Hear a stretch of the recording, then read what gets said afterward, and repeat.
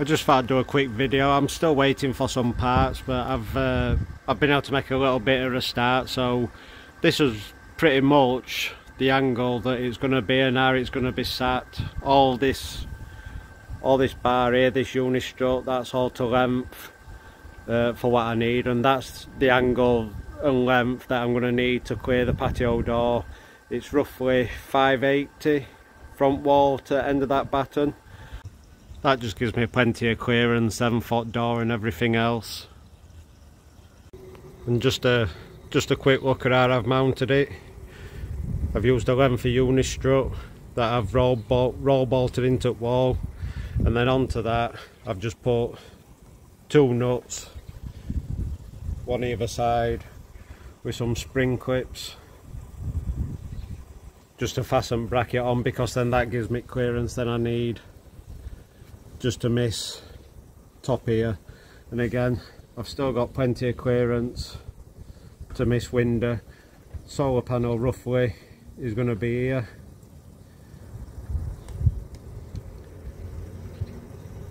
So that's that.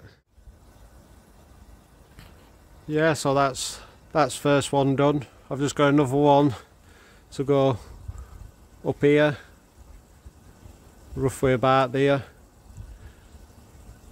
I've measured it 1100mm from there to there, because then that gives me a 300mm overlap then on my panel either side. Obviously that sky dish needs to come down out of the way, because that'll cast a shadow on my panels. But yeah, I'm happy with progress so far.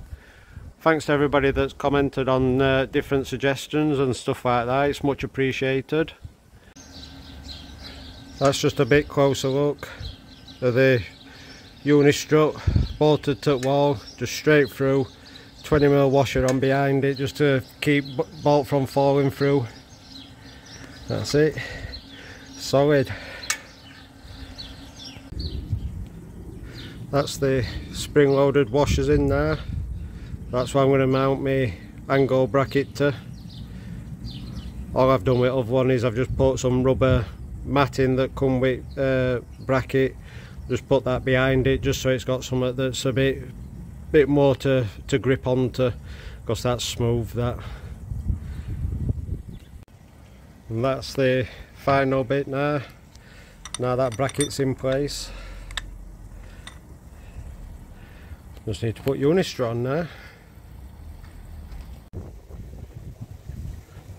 There we go, that's it for today. That's both brackets up and mounted. Just need to wait for hardware now for my end brackets to come, so I can put them on there to mount my solar panels then, and then we'll be good to go. Thanks for watching.